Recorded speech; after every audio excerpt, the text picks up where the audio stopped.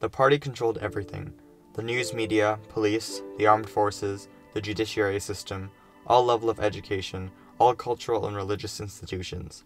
Never before has there been such absolute control. Organized resistance was practically impossible. One could not speak openly, even with close friends, never knowing whether or not they might be Nazi spies or collaborators.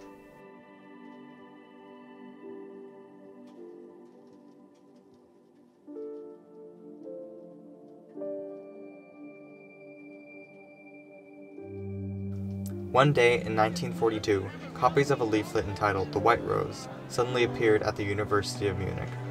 It was written in secret by students Hans and Sophie Scholl. It was time, the essay said, for Germans to rise up and resist the tyranny of their own Nazi government.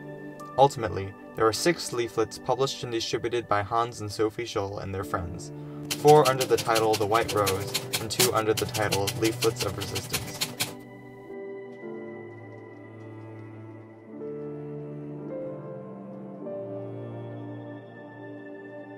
February 18, 1943, Hans and Sophie's luck ran out. They were caught leaving pamphlets at the University of Munich and were arrested for treason.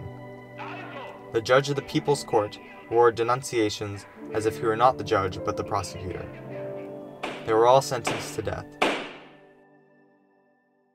Hans Scholl was last to the guillotine.